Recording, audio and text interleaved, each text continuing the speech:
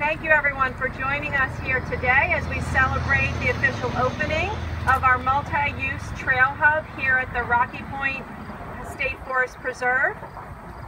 This has been a long time coming in an effort to connect trails through multiple communities in Suffolk County, as well as provide a hub for different types of users to enjoy outdoor recreation activities and opportunities in New York State, specifically here on Long Island. It's a great place for bikers, for hikers, and for horseback riders to come and enjoy miles of trails. We have added an accessible trail. We have added the accessible horse mounting platform. Yay!